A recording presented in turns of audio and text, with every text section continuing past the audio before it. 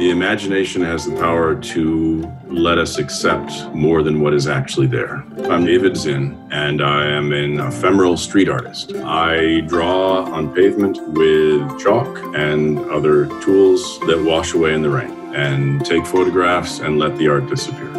I think is very therapeutic to embrace the temporary nature of the art, which is no different from the temporary nature of everything else. It's just more obvious. We think of many things as being more durable than they are. And when you're drawing with a piece of chalk on a windy day and you can see the line you have drawn blowing away in the wind as you are drawing it, it really helps you cope with the fact that this is what existence is trying to make a mark before you're blown away by the world around you. And sometimes the bravest thing you can do is pursue what makes you happy.